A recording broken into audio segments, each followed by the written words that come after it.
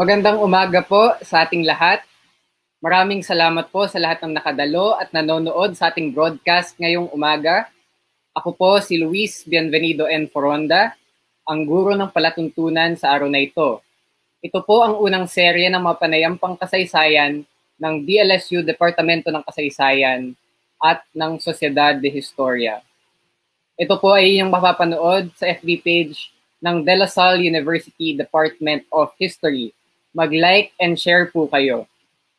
Mulit-muli, ang DLSU Departamento ng Kasaysayan kasama ng Sociedad de Historia ay itinataguyod ang gawaing ito, Pandayan, the DLSU History Department Students Lecture Series na nagtatampok ng 3 panayam mula sa mga estudyanteng undergraduate at graduate ng departamento.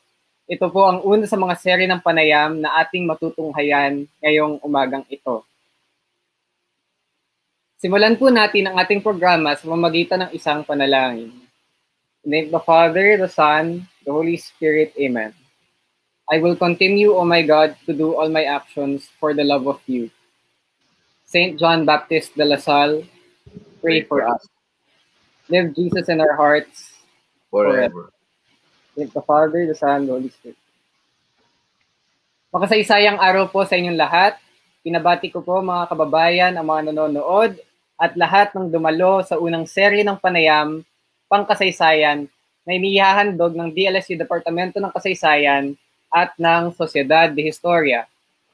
Para sa pambungad na pananalita at pagpapakilala ng tagapanayam, nais ko pong ipakilala si Dr. Arlie Ross D. de la Cruz, ang pangalawang tagapangulo ng Departamento ng Kasaysayan.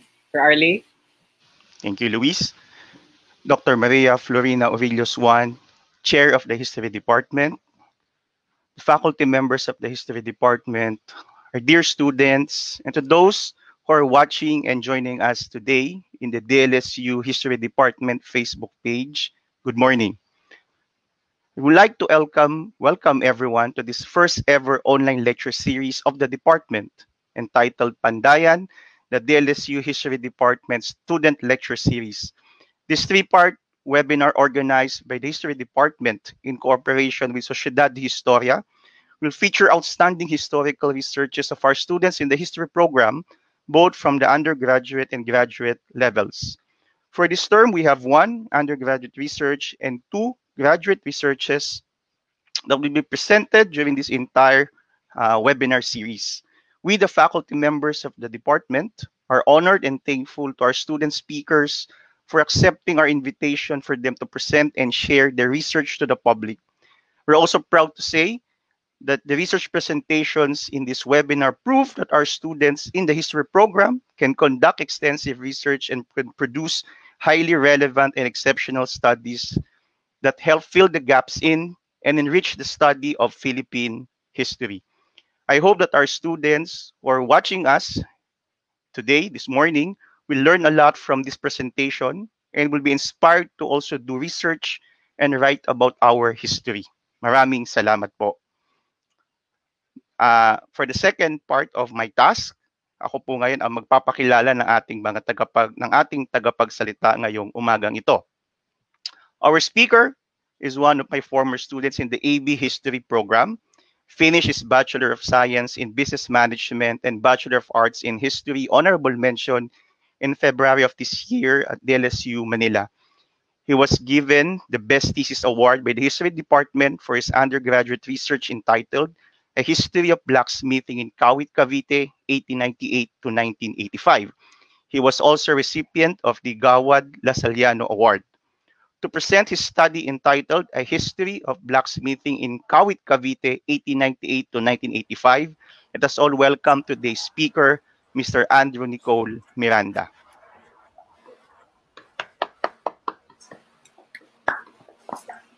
Thank you very much for the warm welcome, DLSU Department of History. I'll be sharing my screen po.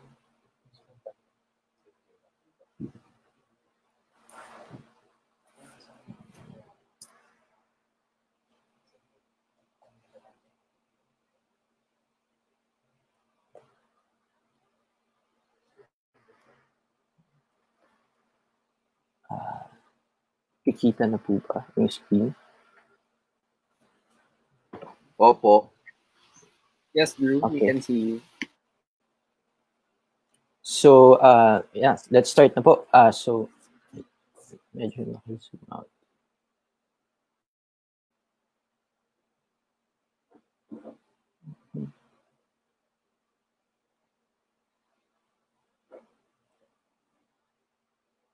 There, okay.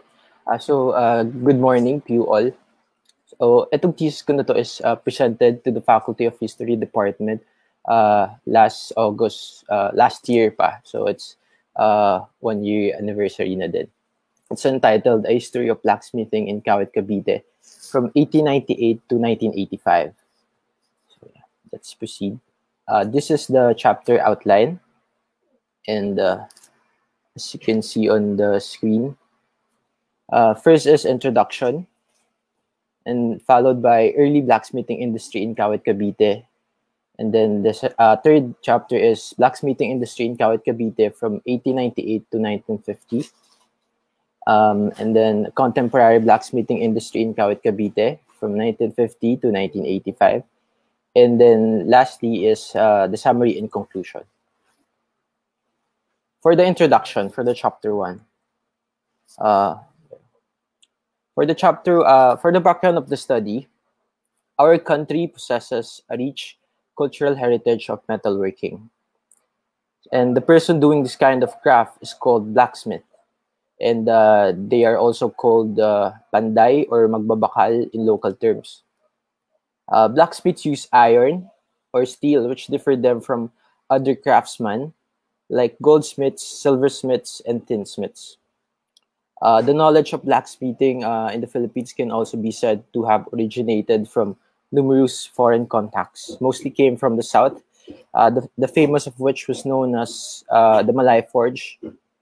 And then, as you can see in the picture here, there is this double piston bellows kung saan dito parang ginagamit siya alternately para magbuga ng hangin, para magbigay ng hangin dun sa pugon para lumakas yung apoy para sa pagpapanday. So afterwards, encounters with metals were mostly regarded as products of trade. For my statement of the problem, I have 4 questions to answer, which also reflects my 4 objectives as well. First is, how did the early blacksmithing practices begin in Kawit, Cavite? Second, how was the blacksmithing industry in Kawit, Cavite during 1898 until 1950? Third, how was the blacksmithing industry in Kawit, Cavite during 1950 until 1985? And lastly, what is the overall impact of blacksmithing in the local economy and in the local heritage? For the significance of the study, there is no comprehensive study on blacksmithing in Kawit, Cavite done yet by any Cavite historians today. So this study is the first attempt to do so. Notwithstanding the scarcity of sources, this paper is expected to offer a great significance in the field of local history, cultural heritage, and community-based industries. For the scope and limitations, the study focuses on the year 1898, when the first recorded blacksmith shop named H.B. Blacksmith in Kaingin, Kawit, Cavite was established by Buenaventura Jimenez. Up until the year 1985, kasi it is the year when the ownership of the business changed together with Benedicto Valles Jr., the present master blacksmith of the shop. So until now, siya pa rin yung pinakapanday ng shop na yun. And this study, as an economic history, is part of the local history of Cavite, specifically the town of Kawit. It documents the traditions of blacksmiths with regard to tools, methods, and products, as well as their beliefs, their roles in the society, especially during the revolution, and how this industry contributed to the economic and socio-cultural heritage of the town. So for my conceptual framework, taken as a whole, this illustration, a blacksmithing industry in Kawit, Cavite is being viewed as an essential community-based industry, local heritage, and indigenous knowledge system that contributes to the overall economic history of Kawit by analyzing how the industry affected the local economy of the province in terms of its production and also in terms of income distribution. Let's move on to the second chapter. Chapter 2, Early Blacksmithing Industry in Kawit, Cavite. Prior to the Spanish occupation, Kawit was populated by the natives, organized themselves into communities under a single chieftain. As cited by Dr. Lars Obaldo on his book, Say Salazar has defined specialists in the old Filipino-Austronesian community, which includes the Datu, specializing in politics, the Panday, specializing in technology, and the Baylan in religion. So the attached specialists, or the blacksmiths, working under the local chief patronage, were provided with raw materials needed for their production. So in this kind of economic setup, the blacksmith only contributed their skill to manufacture products and let the cheap supplies the raw materials needed, such as iron and coal. And as a seasonal craft, blacksmith also participated in the local economy by managing their own farmlands, animals, and another source of income during the dry season. So, kasi pag harvesting season, medyo matumal yung bentahan ng mga blacksmith products kasi ginagamit na yung mga products nila. While during the dry season or the planting season, ito yung pinaka-peak ng demand kasi maraming may demand for ganong products. Kasi mostly nung demand is for agricultural, fishing, and also for household. Next, so in a blacksmith shop, a division of labor exists, and blacksmiths have their own roles and tasks in forging process. So ang pinaka-head is the maestro, the head blacksmith. He's the one who forged the metal and oversees all the work. The maestro is the one tasked to shape the heated metal into its desired shape. And his apprentices or assistants are called mahadores. So the mahador is tasked to assist the master blacksmith in heating the metal and hammering it on the anvil. And another assistant is also assigned to make and fix the wooden handle for the blade, while the other person is also in charge of polishing the overall product. So here are the products, equipment, tools and equipment. So the first is the pugon or kiln. This serves as the area where the metal is being heated. And then it's followed by the whetstone or hasaan. It is used to sharpen the forged metals. Next one is the anvil, here, as you can see on the picture, or palihan, a piece of cylindrical iron inserted in a heavy wooden base. And next one is are the tongs or sipit, used to hold the hot metal while being forged. There are also a set of hammers intended for flattening the heated metal and forming it into the desired shape. These are maso, yung big hammer, to quickly flatten the metal. And also there's this masito or small hammer for soft hitting. And then just an ordinary metal also for alternative of maso used by the other person. And then next, for the before the forging process begin, usually the blacksmith prepare all the materials such as coal and base metal. And in order to start the production, the coal is often bought in the market or self-produced by burning woods in the backyard. And then the base metal is often acquired from junk shops and surplus from vehicles like jeepneys and trains. So in order to start the production, a blacksmith must also know the kind of product he will be doing. He should know the size, the accurate shape, and design. So for the overall process of the blacksmithing, here's the illustration I made. For the forging, first he will do the forging. So the scrap metal is cut into its desired shape, and then it is heated and flattened. It will then undergo to shaping. So the base metal is heated in the furnace and forged for further flattening. And then it will go to smoothening. So the texture of the blade is smoothened through the grinding process using abrasive wheels. And then it will undergo the heat treatment, wherein the blade is heated in the desired temperature and soaked in a type of liquid required for the steel. So uulitin siyang ilagay sa pugon, tapos papainitin, tapos isosoak siya sa mixture ng water para tumibay yung steel. And then after that, papatulisin na siya. So the cutting edge of the blade is sharpened through the grinding process again. And then after that, most of the or all of the existing blacksmith shops here in Kawit, Cavite practice trademark stamping. So the shop emblem is being engraved on one side of the blade. Like for example, the N blacksmith, there is a letter N embedded on the steel para pala tandaan yun, which I will be explained later. And also after that, dito na yung i-attach yung steel sa handle niya, wooden handle.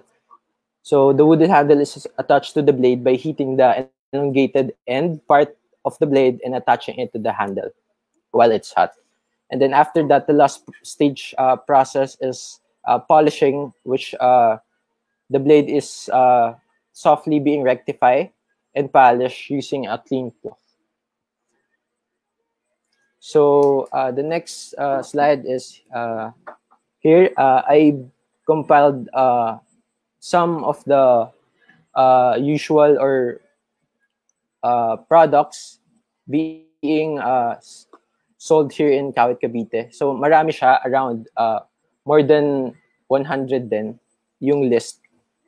Tapos ito lang yung mga some of them. So mostly of this are used for agricultural means like pang-ani, yan, machete, tambakol, itak carmona. Tapos yung iba naman ginagamit din sa household.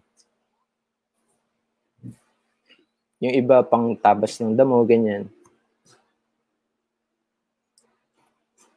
So the overall indigenous knowledge system on blacksmithing in Kawit, Cavite is perceived to be influenced by three different phases. First one, the trade contacts between numerous foreign traders, particularly the Chinese, provided an avenue to transfer the technological expertise of the metalworking to the early settlers of the town. So this would be modified later on with the blacksmithing courses from the trade schools during the American occupation, and then later on be modified by the mechanized process in 1985.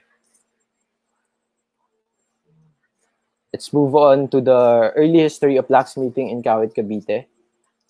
So a popular folklore story about the derivation of the name Cavite clearly establishes the fact that there were blacksmiths existing before Spanish rule.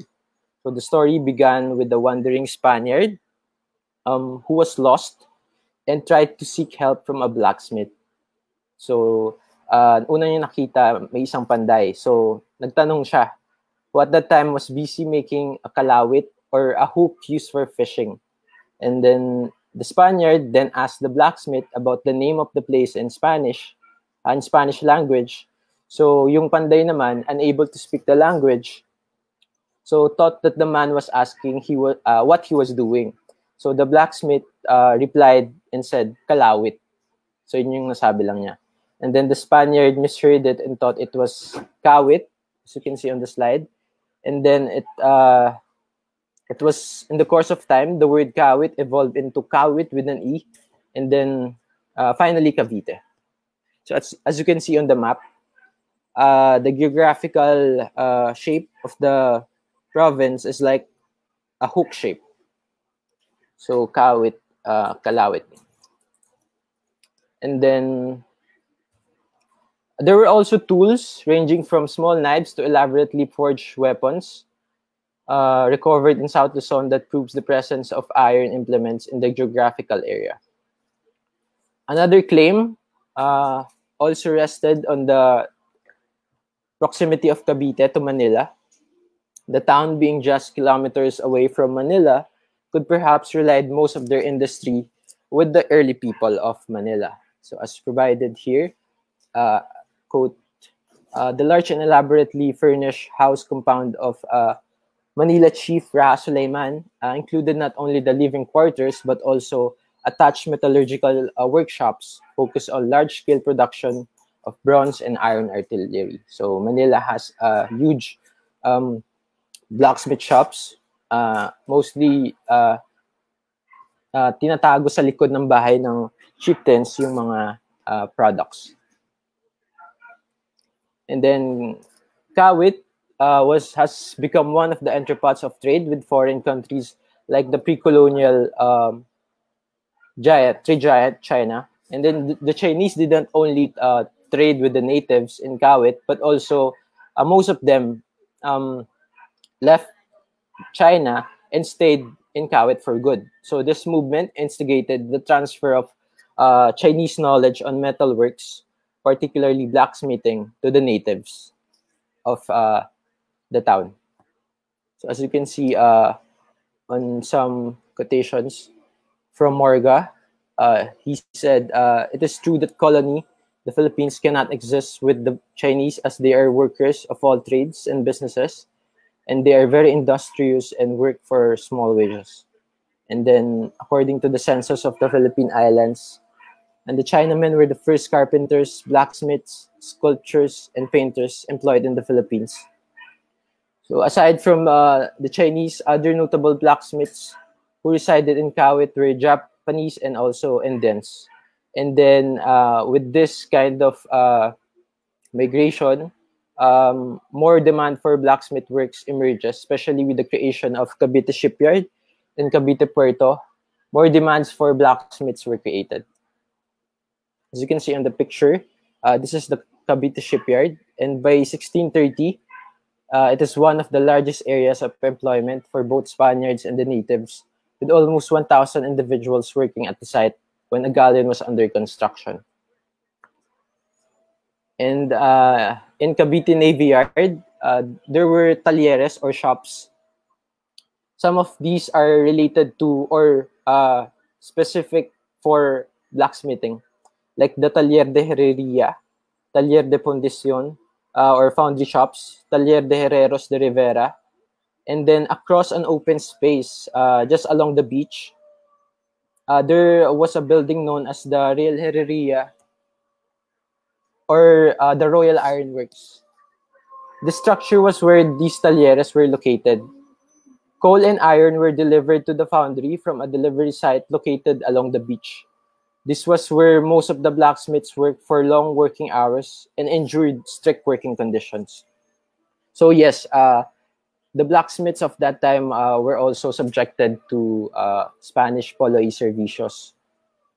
And then, as you can see here, the overwork and impoverished men were taken to their work at 3 a.m.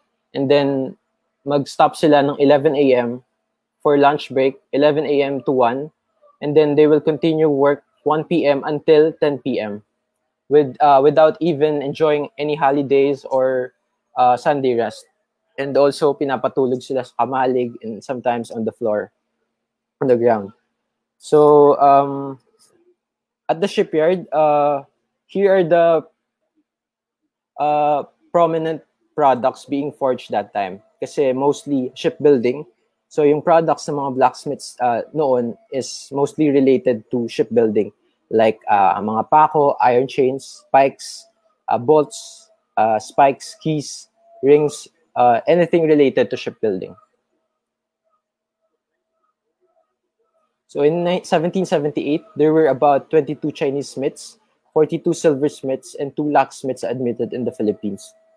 And then some 19 of them found residencies in Cavite, 10 in Cavite Viejo, and the rest in other parts of Cavite.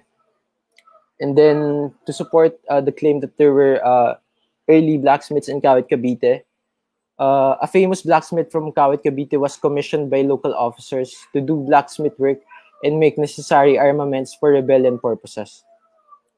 A custom officer named Jose Martin, may pinagawa siya kay Pando. The Pando is the blacksmith of Kawit Cavite, or known before as Cavite Viejo. So the bolos and daggers with which the prisoner were to be armed. And then the purpose of that rebellion was to assassinate all the Spaniards and behave their wives as well as their children and even the youngest ones. So yun, parang kino-commission yung local blacksmith to provide bolas and daggers sa mga prisoners.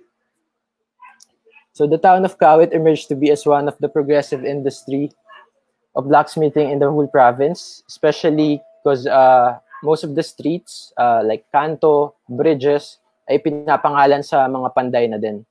Like for example, Juan Panday, Manuel Panday, and Junicio Panday, Cavesan Panday, and the rest.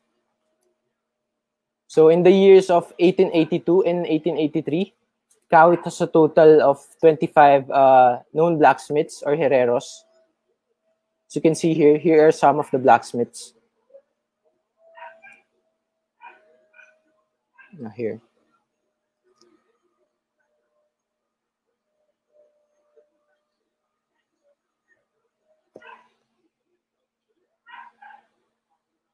So now let's move on to blacksmithing industry in Kawit, Cavite from 1898 to 1950.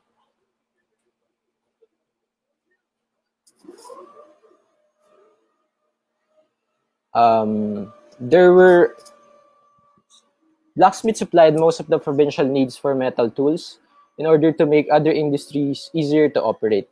So there were different modes of selling this. Usually, blacksmith received personal orders from customers. From customers, and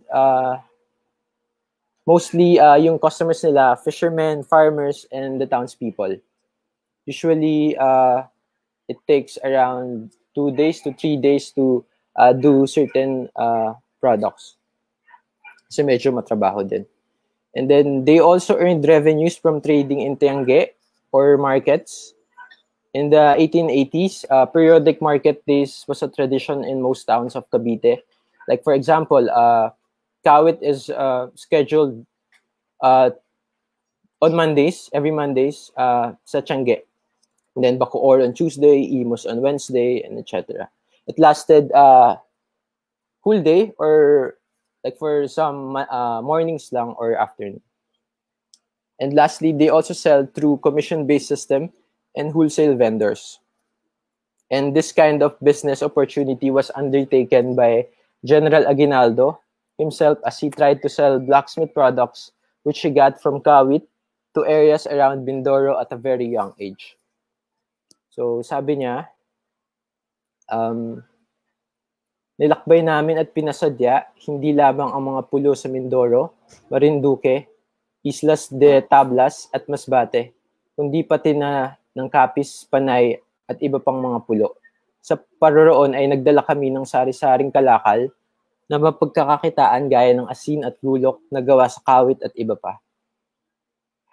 So, Aguinaldo and his brother Crispolo rode a parao or a native outrigger which they named San Bartolome. It was used mostly for their inter-island trading from Cavite Viejo to provinces like Mindoro, Romblon, Masbate, and Panay.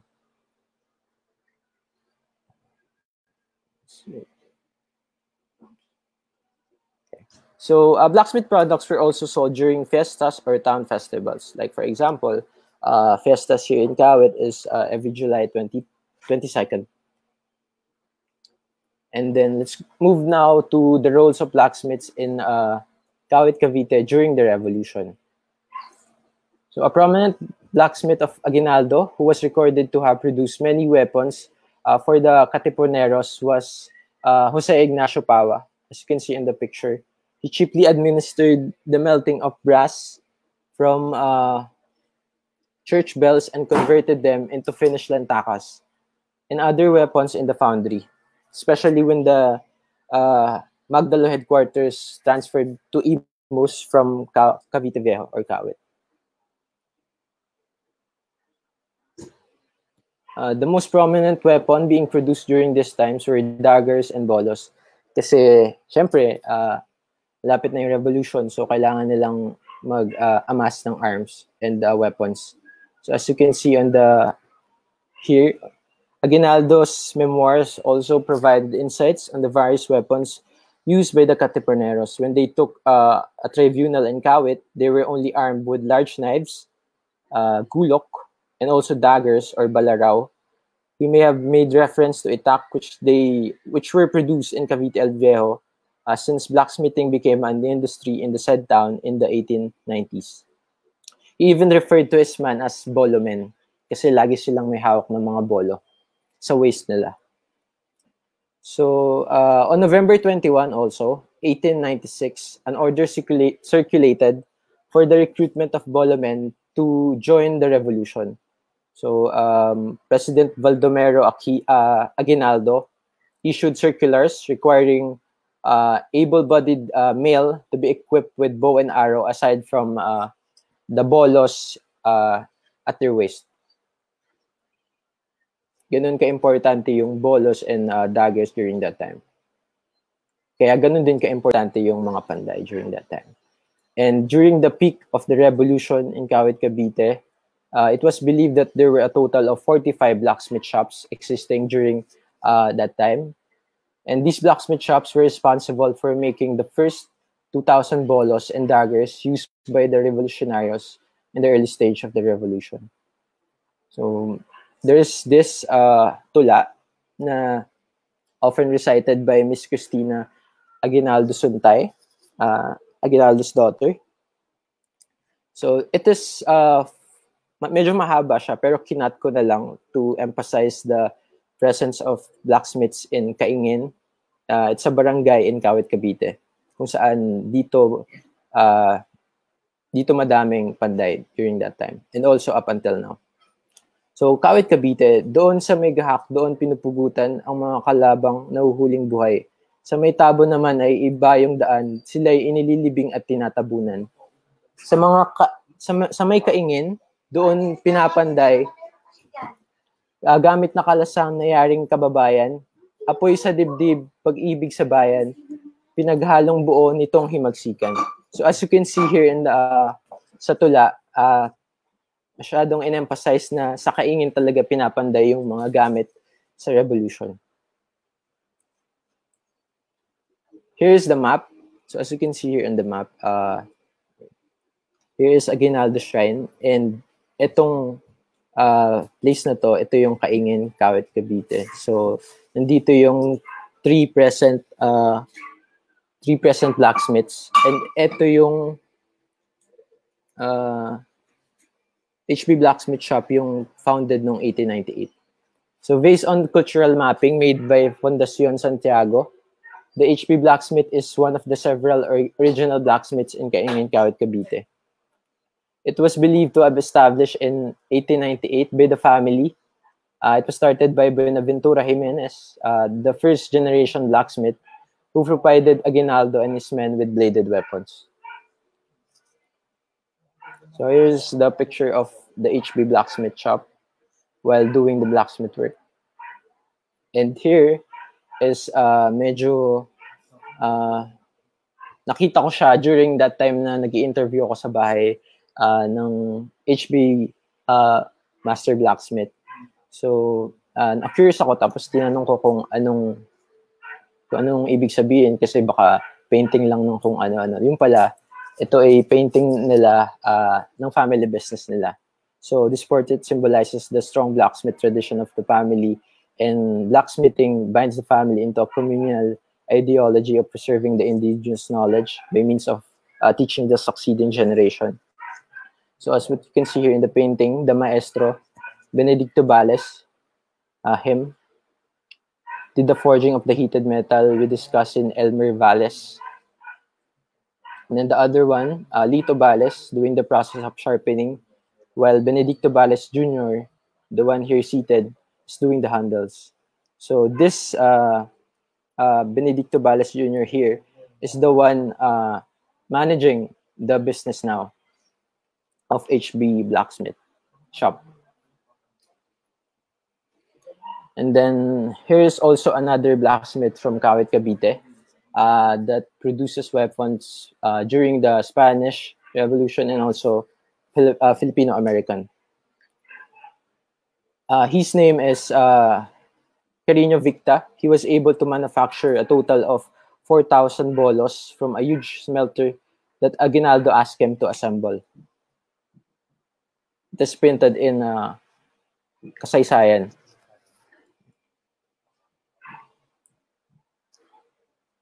The Caviteños blacksmith, being the blacksmiths of Philippine Revolutionary Army, has been recognized as an important help in the attainment of independence in 1898. So during the Filipino-American War, production of products continued, and on February 4, 1899, an eyewitness account by Richard Sheridan said that Filipinos were sharpening their bolos and asking if he could purchase it for himself.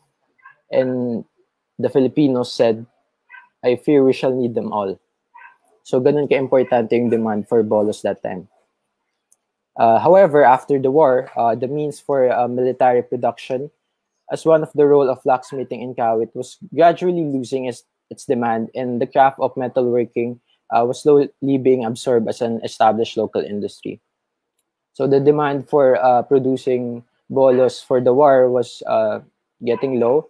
So the blacksmiths turned into producing them as a local industry to support the agriculture and the household industries then. And one of the during this time, during the American period, one of the strategic plans implemented by the Americans was to revive the Philippine economy after the war and immediately address the issue of industrial education. So they introduces industrial education to Filipinos, and one of the industries being taught was blacksmithing. The blacksmithing course they offered in trade schools was 4 years in length. Those students took advantage of it, getting employed on their 4th year. So as you can see on the quote, the shop is 110 feet by 36 feet wide. It is equipped with 10 concrete forges made by pupils themselves. The blast is furnished into fires by a blower operated by steam power. So as you can see, the trade schools introduced technology to the traditional blacksmithing practice. They also added steam hammer, hand drill, and etc. So ganun na ka-modern yung inintroduce na way of blacksmithing during that time. And consequently, those first batches of students who graduated put up their own workshops and employed themselves in big and small industries as blacksmiths after graduation. And then, according to reports on households in 1918, the town of Kawit has recorded also a total of 26 blacksmith shops. And then average months is around 5 months kasi nga may resting period sila during the harvesting season. And the number of workers, 78 total. Total wages per month, 2,700. And then total wage per worker per month is around 35 pesos. The amount of wage for a blacksmith have had several changes throughout the years in American occupation. So for other provinces, the rate is 1.63 per day. For Cavite, it is 2.07 per day. So it is clearly profitable business during these years, which was why many people became enthusiastic about the profession and even put up shops for a living. So in a typical shop before, in the American period, 100 pieces of bolos would cost around 20.50 cents, 20 pesos and 50 cents for the labor, and then 50 pesos for the raw materials needed in iron and coal. So in 100 pieces bolo production, a blacksmith could earn 30 pesos a day just for the bolos. And the blacksmith products were also made in per-order basis. Sometimes may mga nagko-commission and then binibenta sa Manila for a much larger markup price. So the products were also sold in Manila, Cavite, Laguna, and some towns in Tayabas and Bataan also. During the Japanese occupation, the lack of employment and the scarcity of goods caused enormous growth of informal trading activities. People sorted into buying and selling of goods. Many small businesses were closed. And blacksmith shops were also getting low demands for their works. So medyo bumababa din yung income. But interestingly, a connection with the present HB blacksmith shop and the guerrilla units in Kawit was established. So nagulat ako nung nakita ko yung information na to. Corporal Alberto B. Jimenez founded the Tagapagtanggol ng Inang Bayan, or TANIB, or the Defender of the Motherland. So the Japanese, on the night of November 1, 1942, the three soldiers met in the house of Capitan Dairit near the Catholic Cemetery of Kawit, Cavite, where they decided to form the TANIB However, the Japanese police learned of the establishment of the TANIV because of the spies. So the Japanese then raided the house in Kaingan, Kawit, Cavite, where Jimenez was staying. It was the present HB Blacksmith shop where the Balases reside. And the Japanese police did not find Jimenez there, so they arrested instead his uncle, named Buenaventura Jimenez, his brother Emiliano Jimenez, and his cousin-in-law Honorato Balas. But they were freed years after that.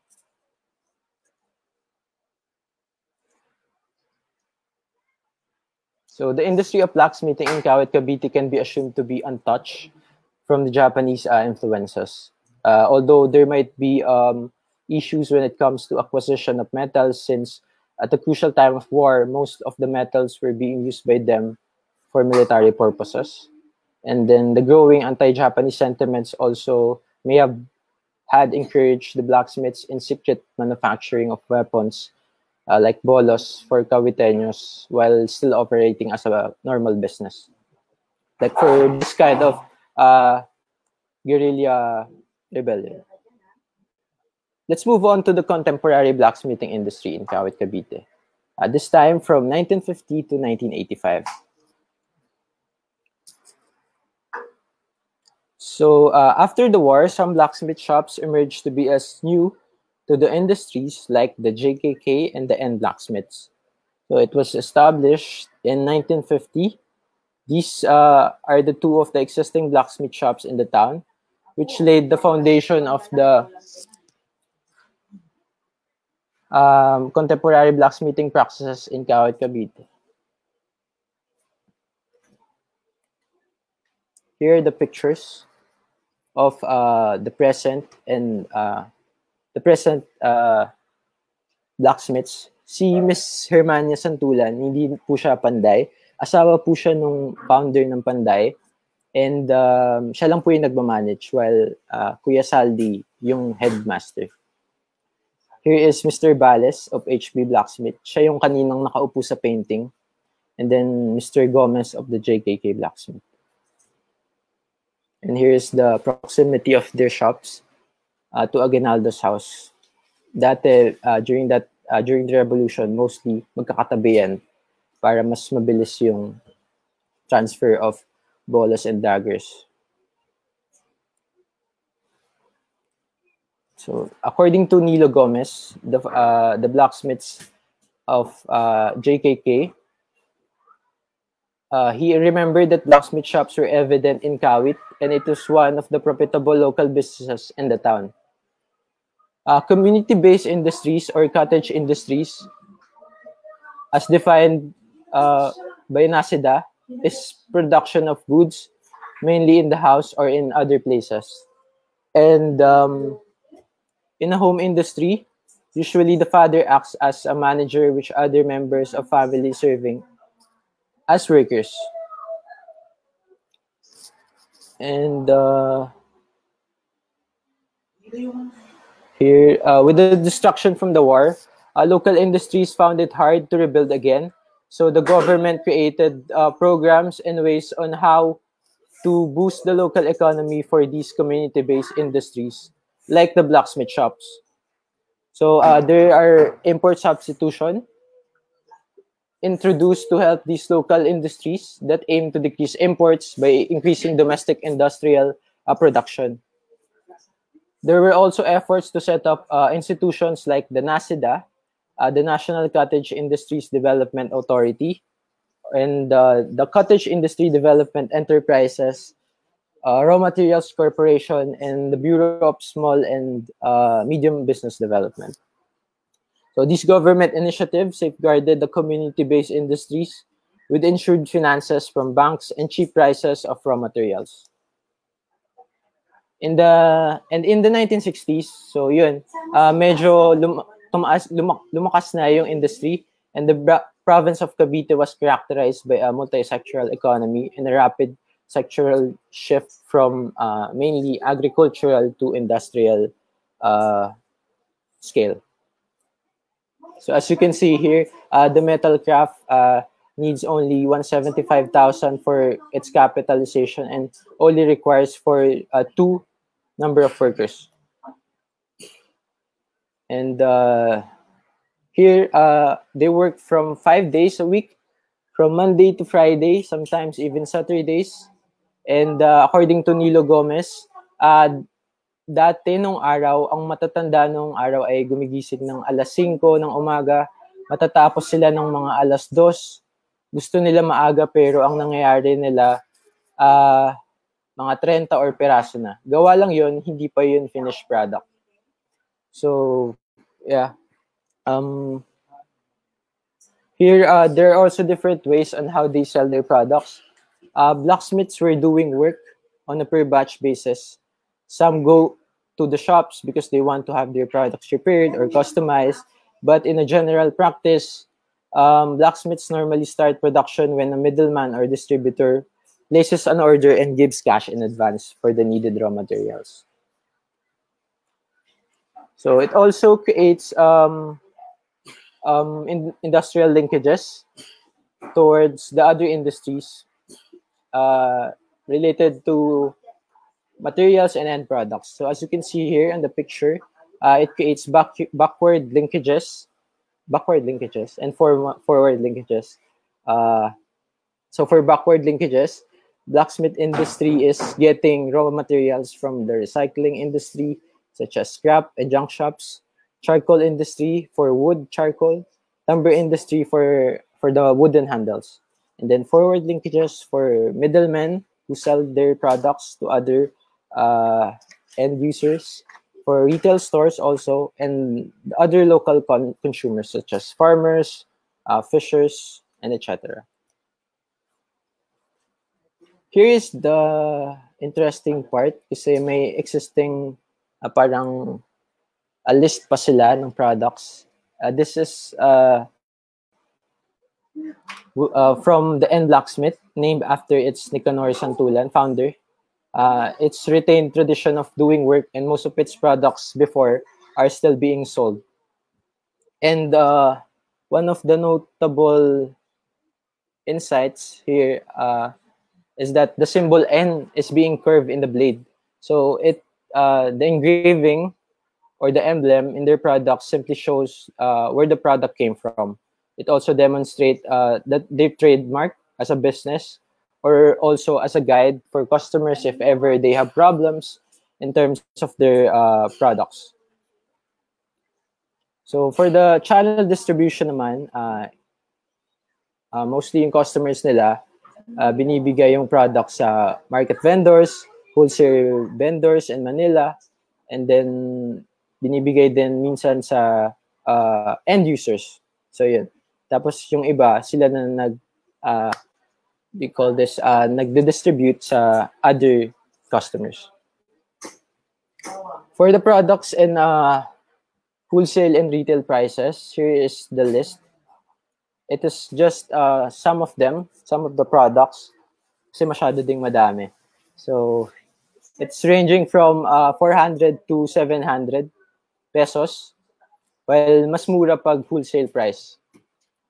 So, the present products varies in prices because the product can be customized according to customers' preference in terms of sizes. So, pwede kang magpagawa ng customized blade, pero in a much higher prices.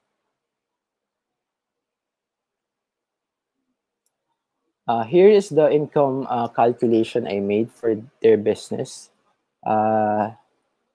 Although the blacksmiths are guaranteed of an income, it is the wholesaler who controls the selling prices to the customers. So yeah, mas malaki pa rin yung kita ng mga wholesalers saka yung mga nagko-commission kasi mas mataas yung markup price na binibenta nila sa market sa other customers. But based on the data presented, the annual net income for their blacksmith shops are computed as follows. For the average unit price, it is 500. As you can see on the table on the previous slide. And then the product output per day is 7. So, assuming that there are 35 finished products in 1 week, so less cost natin. So, yung cost lang, our salaries and utility costs. For salary, it's Kuya Waldi. 400 yung binibigay na salary sa kanya. And then yung other two apprentices, which is 200 per person. So that's 400. So that's a total of 800. And then material utility cost is only 700. So total of 1,500. And then less natin yun. Only 2,000 yung net income nila per day. Pwede na rin. And medyo mataas na din for a blacksmith shop. And they are not taxable kasi ang reason nila is it is not stable. The income is not stable for their shops kaya hindi na sila tinataksa ng local government. And from the interview with the 3 remaining blacksmith shops, they all agreed that the noble job like blacksmithing can give a family a better life, better education, and better livelihood. According to them, sa pamamagitan nga ng pagpapanday, according to Hermania Santulan, sa pamamagitan nga ng pagpapanday, kahit maliit lang ang kita, na pag-aral ang kanilang mga anak, wala silang naiipon, pero lahat ng mga anak ng panday nakakatapos. Kung gusto mong makapag-aral, kahit sa pamamagitan ng panday, kahit anong kurso, pwede mong kunin. And here are the notable beliefs or traditions in the blacksmith shop. So the safety first principle has always been part of the tradition inside the blacksmith shop, wherein if one of the members gets into an accident while working, the whole blacksmith work would stop. So sabi nga ni Nilo Gomez, pagka kami medyo naumpisahan ng may na-aksidente, natigil na kami. Hindi mo masasabi, minsan yung sipit, maluwag ang kapit. Yun. And also, an evident observation that applies to the blacksmith industry is the concept of family worker. Being a backyard industry, almost all the blacksmith shops are family-owned business. And continuation, in relation to the values of family welfare, the concept of getting along or pakikisama is also apparent since they employ workers outside their family circle. Aside from these beliefs, the tradition of hereditary lineage was also practiced by the blacksmith. It was such a great privilege for a family to have a blacksmith for their where he would carry the honor of their family. But as for the family of Valles, his generation would not allow non-members of the family to know and be expert in the business. So according to him, hindi naman sa pag-aano, pero kailangan kapamilya talaga. Kasi kapag natuto na, yung tinuturuan na iba, sa bagay, pwede naman, pero wag mo ipapakita yung sekreto nyo na paggagawa. Wait.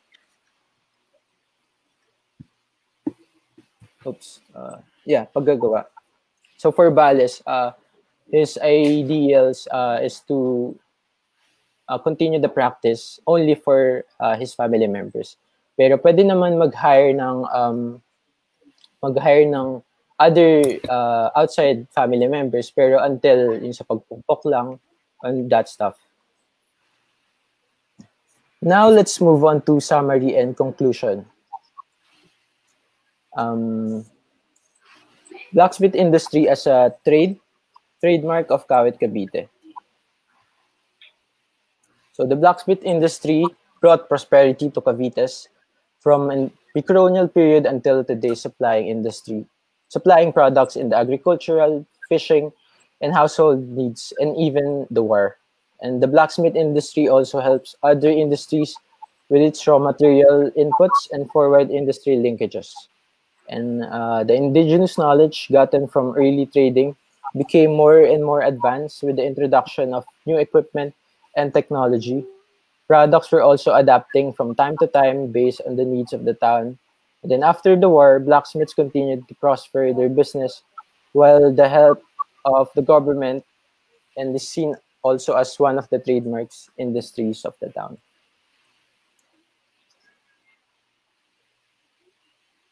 So let's move on to the problems that the blacksmithing industry is facing nowadays. So as the years went by, the blacksmithing tradition has been gradually changing due to the modernization in terms of tools and equipment.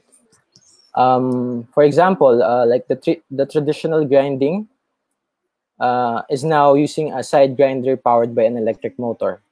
And another innovation when it comes to equipment is the air pump used in the firing of the furnace. So they are now using a blower that was also powered by electric motor. Another modernization in terms of equipment is the metal cutter for cutting metal manually. Since the old-fashioned way is, kinakat yung metal manually by forging and hammering it by hand. So ngayon, kinakat na siya using an equipment.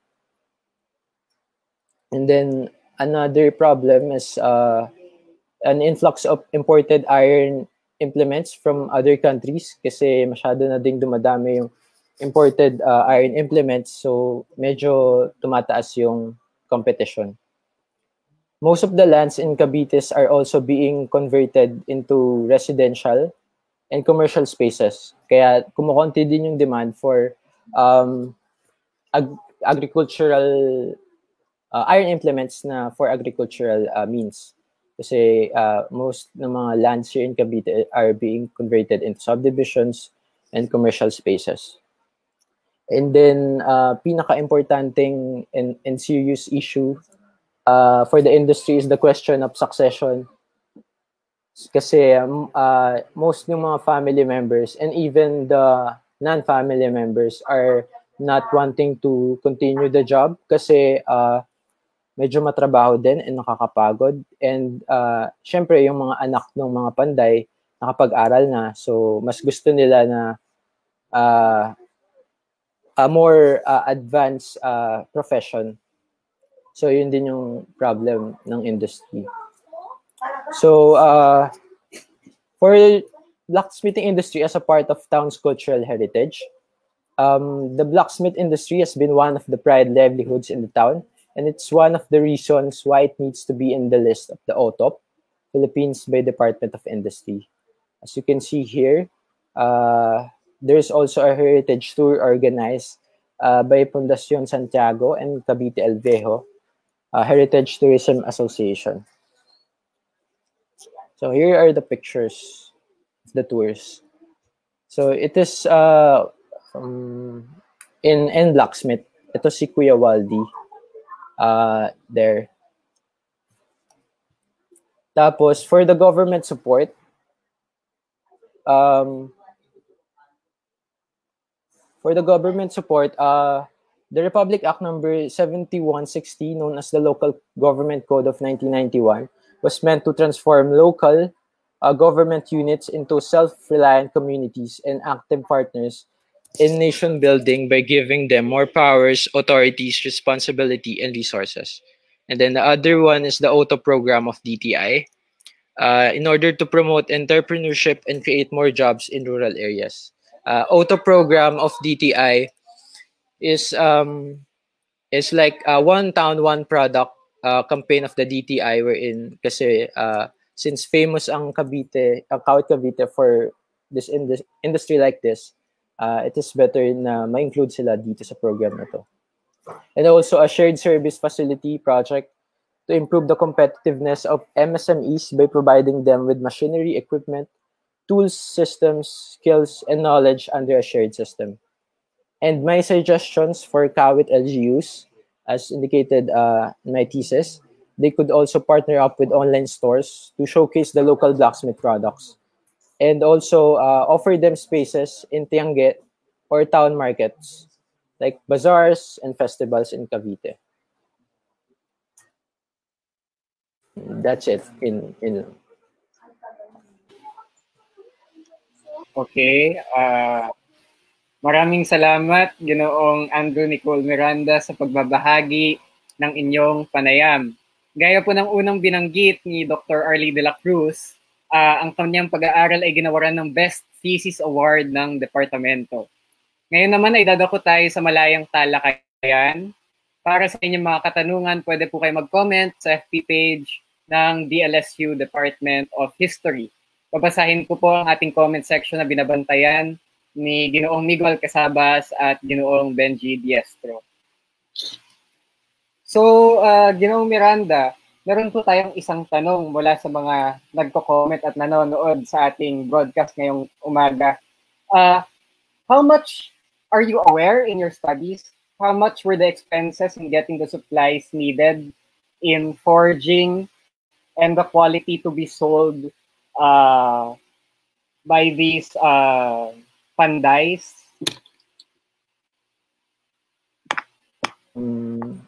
Yes, I included them in the presentation earlier. That's just for American period. For nowadays, mostly ang income nila for like for example, 500 peso bolo. They said in the interview that it's around 150 or 100 per piece. Mm-hmm. And another question is, well, in the light of social movements, because you mentioned that this topic doesn't only touch our economic history, but also touches our local industry and our cultural heritage. One of the questions that were given here was, in light of the social movements, like Bachelor, Santa Iglesia, the Guardia de Honor, which were prolific during the 19th century and towards the end of the revolutionary period, were there any cases of anting-antings being constructed by the Cavite blacksmiths? Yeah, actually there were kasi mostly hindi lang naman bolos and blades yung pinapanday nila. Marami din sa pandays ng Kawit, especially yung gumagawa kasi ng mga anting-anting is situated in Noveleta, Cavite. So yung anting-anting talaga is sikat sa Noveleta, pero in Kawit, Cavite, mostly ang focus lang nila is purely bolos and blades, ganyan. So, kung kahanapin natin yung anting-anting, it's in Noveleta, Cavite. Just adjacent sa Kawit lang naman. Would you be aware if these have been there since the 19th century, or was it something purely conceived mga around the 20th century or so? No, I think it's as old as this kind of industry. Kasi during the Spanish time, there were tulisanes, yung mga nag-banditry na nagre-raid also sa mga towns to towns. They're using this amulets or anting-anting para, and they believing na it's their lucky charm. Okay. Maybe we can have our two last questions. Somebody asked, is there a unique style for Filipino-made work aside from trademark stamping, or a way to identify specifically if an item is made by a Kawit blacksmith? Yung mga gawa ngayon, napapansin ko, yun nga, aside from stamp, medyo generic na yung blades nila. Pero ang napansin ko during before pa, may mga ginagawa yung blacksmiths na customized. Like for example, like if ever nagagawa yung isang blacksmith for blade na parang pinagawa ni Aguinaldo, ganyan, pinagawa ng isang elite commander from Katipunan, ganyan. Gagawin yun ng isang blacksmith or panday. Tapos hindi ko na-include sa presentation pero yung handle niya, parang may kamay na fist na nakaganyan. Yun yung design ng pommel. And which signifies na for higher position yung blade na yun. Okay. At ang huling tanong, may I ask if you have any knowledge regarding the difference and similarities of blacksmithing between West or Europe and in Cavite? with regards to Western Europe, I don't have kasi mostly ang naging focus ko lang during my thesis is sa Kawit, Cavite, and other research studies na nagawa ko is Southeast Asian blacksmithing practices. Huling tanong na lang. Aside from the handle, meron bang mga style book na ginagamit ang mga panday? Style book? Sorry? Parang template ba? Para may parang ipapakita nila para mapakita nila yung produkto nila. Yeah, kanina napakita ko siya, yung parang list, yung style, nandun na yung form, nandun na yung kung para saan siya gagawin. And mostly kasi yung mga panday sa Kawit, alam na nila kung anong use ng certain product. So like for example, ito, itak, pwedeng pangtabas ng puno, ganyan. Pwedeng panggamit sa bahay, ganyan. Alam na din nila yung length and ganun sila ka-expert. Opo. Para po sa mga mag-aaral pa tungkol dito sa kasaysayan ng Pandayan sa Kawit, Cavite, kahit Cavite lamang, o sa mga peripheries ng Cavite, ano pa ang mga magagandang sources, mga datis na pwede nang gamitin? Sources, kasi yung study ko, medyo mahaba nga diba? So, gumamit ako ng archival sources din. And also, pinaka-importante talaga is oral history. Kasi merong mga information na hindi mo matatagpuan sa books or sa archives. And mostly yung mga ganong information is only mo malalaman only through oral history, through oral interview, or being there being physically present in their shops para malaman mo mismo kung ano yung actual history ng shop na yun.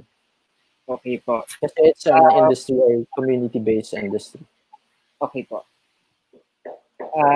Meron pa po bang mga ibang tanong? Pwede po kayo mag-comment dito sa comment section ng De La Salle University Department of History. Isa pang pandagdag lamang. Napag-usapan niyo po yung mga seasonal contractual workers na tuwing harvest season sa Kawit ay hindi nagpapanday mga panday. So, pumupunta ba sila sa ibang trabaho? Nagpapahinga ba sila o meron pa ba silang ibang ginagawa higit dito?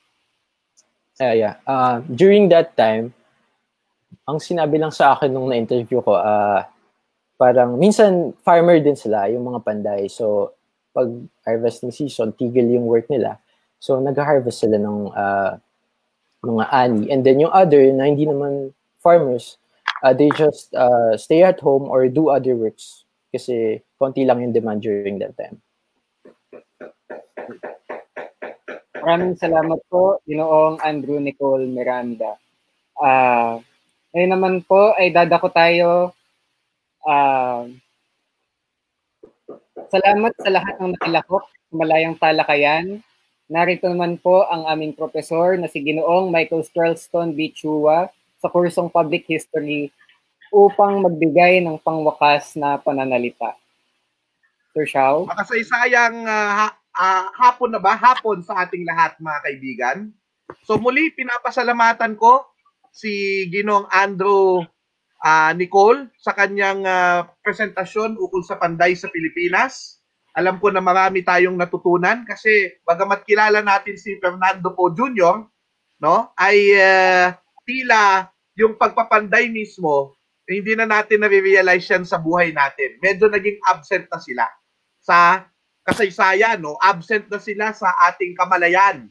Pero ang nakakatuwa dyan, mga kaibigan, tandaan niyong mabuti, na sa lipunang Pilipino, sabi ni C.U. Salazar, may tatlong mahalagang papel o trabaho sa ating lipunan. Yung una po ay yung datu. Yung pangalawa ay yung babaylan, spiritual leader. Yung pangatlo ay yung panday o yung craftsman.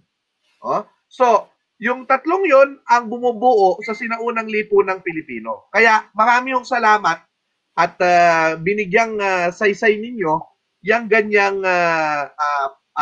papel sa lipunan. Ganon din mga kaibigan, ako'y nagpapasalamat sa suporta na ibinigay sa atin ng ating tagapangulo, Dr. Maria Florina Aurelius Juan, at lahat ng kaguruan ng DLSU Departamento ng Kasaysayan. Kasi sa suporta na binigay nyo sa mga pagpapapunta sa estudyante, dito sa napakahalagang unang-una na webinar mismo, stand-alone ng Departamento ng Kasaysayan ng DLSU. At syempre, lagi nakasuporta sa atin yung ating faculty, nandyan din yung ating search. Yung search ang nagbigay sa Lasallian History Department ng pagkakataon para mapasama sa webinar. Pero ito po yung ating pinaka-una na stand-alone. Siyempre, kasama natin dyan ang Sociedad de Historia na pinamumunuan ni Ginoong Mark Abelyang. Salamat dahil nagawa natin ito, nakaraos tayo. Salamat Mark Kevin sa binigay ninyong suporta sa atin at ng ating student organization. Okay, salamat din sa aking klase sa HistPub o Public History. Ito po isang bagong minor ng Departamento ng Kasaysayan ng De La Salle University. O, kaya bakit po ganun? So yung klase ko po na kasama si Ginoong Abelyang ng Sociedad at yung mga iba pa nating kasama sa HistPub, nakakatuwa kasi ito pong Department of History, seryoso po kami at may vision po ang ating tagapangulo na si Dr. Maria Florina Aurelius Juan na magkaroon ng isang vision ng department na tayo ay isa sa mga mangunguna sa pagtuturo ng isang larang na bagamat hindi masyadong napagtutuunan ng pansin sa matagal na panahon, ay kitang-kita naman natin na napakarami na pong uses ngayon. At ito nga po yung public history at social history. So nandyan po ating yan si Luis Foronda, nakikita ninyo, yung lolo po ni Luis Foronda na kasama natin ngayon sa Sociedad de Historia ay sikat na sikat po yan na oral historian. At ang pangalan po niya ay Marcelino Foronda. So si Marcelino Foronda po, siya ang nag-establish ng departamento bilang isang oral history practicing department na yan po ay vision din natin na maibalik. So oral history, social history, dahil meron tayong Ileto lecture series, at syempre yung public history. Dahil ang marami sa mga nasa Departamento ng Kasaysayan ay nagpa-practice ng public historian o public history in one way or another. At mga public historians po sila with training. Kaya po, ako'y nagpapasalamat na ito yung mga isa sa mga gawain na pinapalaganap natin upang masimulan na yung binhi ng vision na ito para sa ating departamento. Okay? So, ang mga estudyante ng Lasal, maraming salamat sa inyong panonood. At ako ay natutuwa na, yun, dahil tandaan natin na yung public history kasi, kaya tinulungan tayo ng sosyedad saan ng mga estudyante ko. Dahil sabi ni Ma'am Rina, tandaan natin na lahat ng ito ay public history. Yung ginagawa nyo ngayon na bagong normal, yung webinars, itong training para sa ganito ay bahagi ng public history. So yung pag-aayos ng programa, yung pagkakaroon ng mga speakers, pag-iimbita ng akmang speakers, lahat po ang training na yan ay kailangan nyo po for public history. Pati ang pagbubuo ng mga organisasyon at pagsapi sa mga kapisanang pangkasaysayan ay public history. Kaya napakaganda na nagkaroon ng training din tayo at natutuwa ako na nakaraos tayo sa una nating training. Congratulations sa mga estudyante ko sa Public History at sa Sociedad de Historia. Pero meron pa tayong dalawa at sana masamahan pa ho tayo ng ating mga estudyante. At tandaan nyo, kayong mga estudyante namin, ang mga guro nyo ay magbibigay ng incentive sa inyo sa inyong panonood ng mga susunod pa na ating mga training. Oy, Sir Joey, salamat po at nanood din kayo. At pinapasalamatan ko lahat ng bahagi ng Departamento ng Kasaysayan. Pasensya ka na, hindi na kayo mababanggit lahat. Siyempre, special si Sir Joey. Diba? At saka si Fernie, thank you sa pagsagot sa ating mga katanungan, si Sir Vic, si Sir Lars, lahat, sorry, no? Thank you, Sir Fernie, salamat po. Alam ko marami sa ating mga kaguruan ay nanonood din sa atin. Pasensya na kayo, hindi ko kayo mababanggit lahat. So, Andrew, salamat at congratulations sa mga achievements mo. Proud po ang departamento sa inyong nakarating. Okay? So, thank you so much. You want to add something? Gusto ko lang po magpasalamat sa department and sa Sociedad de Historia. Salamat, Andrew. Salamat po. Oh. Okay. Okay po. Maraming salamat po, Ginoong Xiao Chua, sa inyong imbitasyon para sa ating mga manonood at mga estudyante ng De La Salle University at sa mga estudyante na gusto pang kumuha ng Bachelor sa sining sa kasaysayan. Maraming salamat po sa ating tagapanayam, Ginoong Andrew Nicole Miranda sa DLSU Departamento ng Kasaysayan, kay Dr. Arley Ross D. de la Cruz, at ang tagapangulo ng departamento na si Dr. Maria Florina Aurelius Juan. Maraming salamat po sa lahat ng nakilahok sa aming programa ngayong araw. Muli, magandang hapon po. Tunghayan din po natin ang dalawa pang panayam sa Setyembre 12 at Setyembre 19. Nasa poster po ang pamagat ng kanilang lektura. Dito na po magtatapos ang unang serye ng panayam. Mabuhay ang kasaysayan at mabuhay po tayong lahat. Maraming salamat po.